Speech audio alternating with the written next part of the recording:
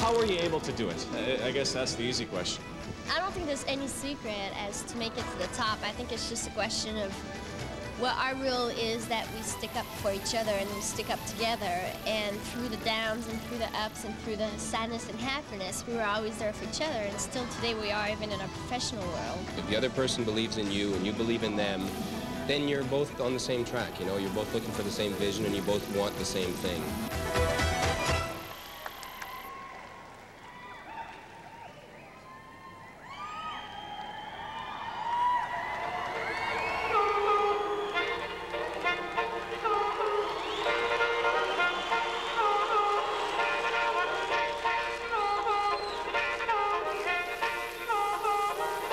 Let's be cool.